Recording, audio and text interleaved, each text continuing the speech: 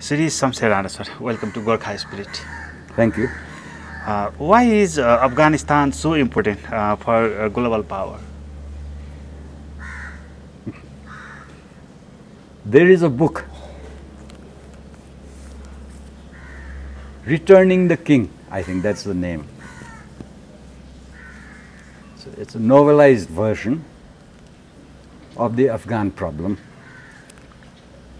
I think it came out around 2013. You will find it in YouTube.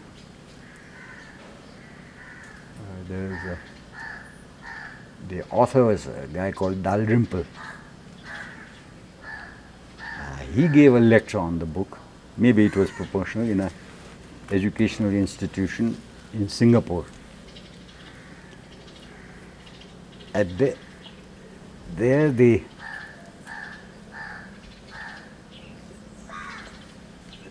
The British got involved in Afghanistan ostensibly to overthrow a usurper. He was, I forget his name. And he was to be replaced by another former ruler who had taken refuge in India. So he was replaced. The British replaced him. And at that time the plea was, the Russians are coming. But then that very military strength the East India Company had to displace the former ruler, that military strength was dissipated by the Afghans in 3 days. I think something like around 20 to 30,000 British soldiers were thoroughly incapacitated in 3 days. At one level, there was only one man who is said to have escaped that massacre. This author, Dalrymple's, maybe great-grand-uncle or something. Okay.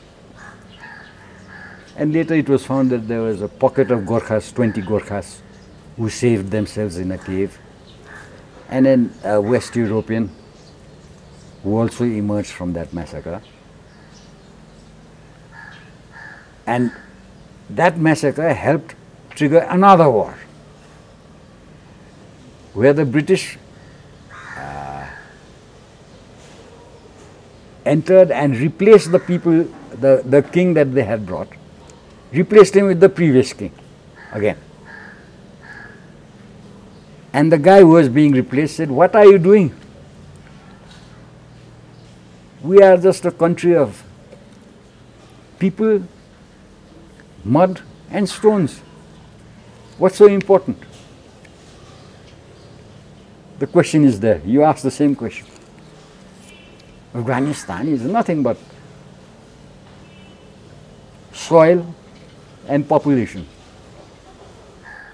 Unfortunately, it borders human traffic from east to west and from north to south. This Dalrymple's lecture actually is important in the sense that he concluded the lecture saying, well, the Americans, and this is in 2014, the Americans have to leave, the British left, the Russians left, and now perhaps it is China. He ended his lecture that way. The fact is that Afghanistan is strategic. It's the roof of the world in a way. Pamir Knots, all the major mountains in Asia go from that place. And for us particularly, for what was at one time called the Indian subcontinent, that was the major gateway see, after the fall of the Persian Empire, the Greeks came that way, and so did the Muslims. The only invaders who did not come from up north into South Asia were the British, who came from down east, Calcutta, Madras. That is why Nepal was formed, because the population gradually shifted to the hills. The south there was a major malarial jungle, and the migration pattern was from west to east. We kept on coming, seeking refuge from these invaders. That is why Nepal was formed. Asali Hindustan. Because our beliefs were basically challenged by invaders who had a totally different belief system. And much of the population in what is Pakistan and India, they retain the original Hindu beliefs for that God. Okay, as US says, the Taliban is a terrorist group. Do you think so?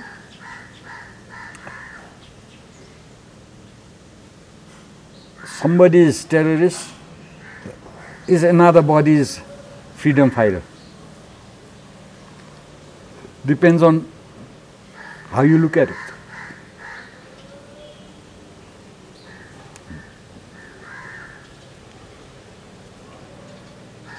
For the Americans, they may be terrorists, but looks like right now they are in a position to cooperate with them, because ISIS, I mean, there is no extreme to radicalism. You can keep on radicalizing yourself. So there are now Daesh, ISIS, and so many other terrorists. Okay? That does not suit the West, perhaps. Perhaps the Taliban suits them better. They are not being treated like terrorists. There is a degree of cooperation.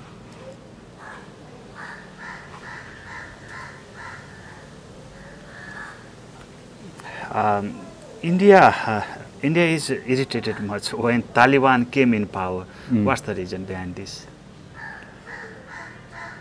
Indian politics in Afghanistan is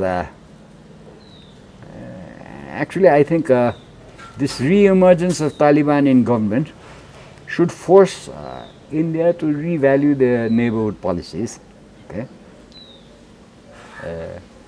India championed the non-aligned cause, okay, but compromised it by accepting the Russian invasion in Afghanistan. Okay. Somehow Pakistan gained headway because it formed the base for anti-Russian activities in Afghanistan, and Taliban was among the forefront. Plus then there is this,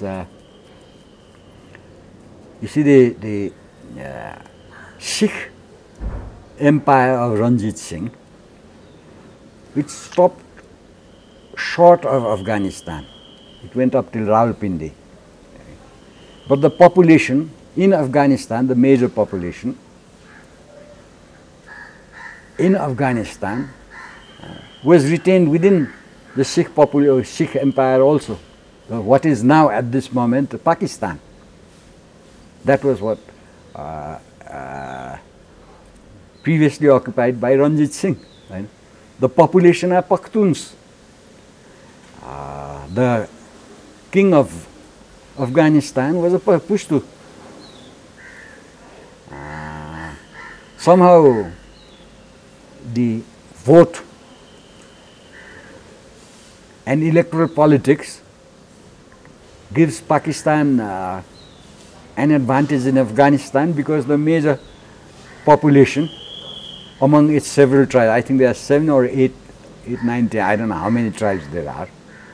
There's the Pathans are the largest, okay, of which a major portion lies stays within Pakistan.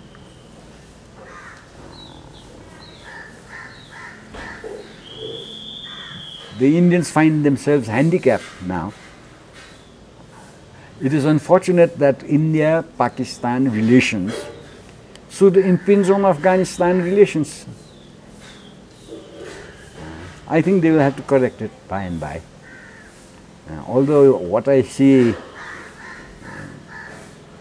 in the Indian media is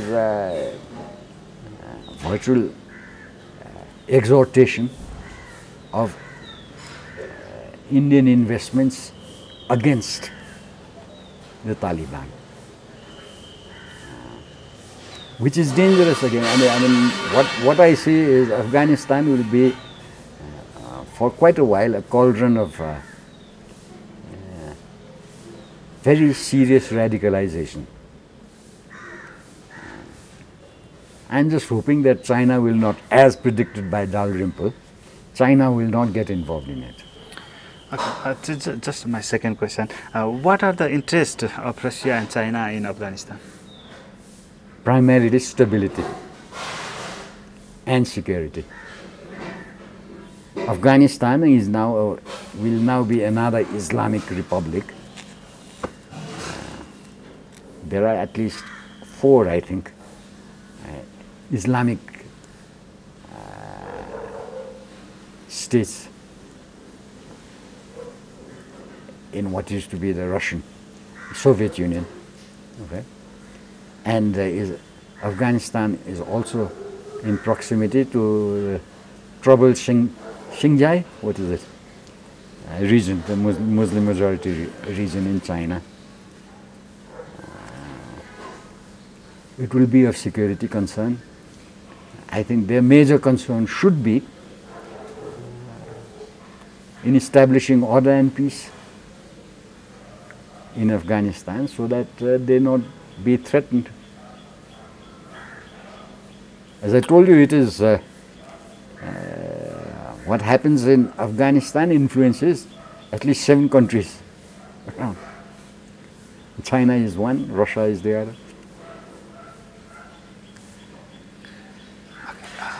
At the last, it is claimed that Nepal is going to be the second Afghanistan. Is it true? No, as things stand, we don't seem to be finding our own bearings as a state, as an independent sovereign state. I mean, we are losing grounds on whatever we had made as a modern state. Our politics, as if intentionally, is allowing these achievements to dissipate. It may be very difficult for us to assert our own sovereignty if things stand. Thank you, sir, for joining with us. Welcome.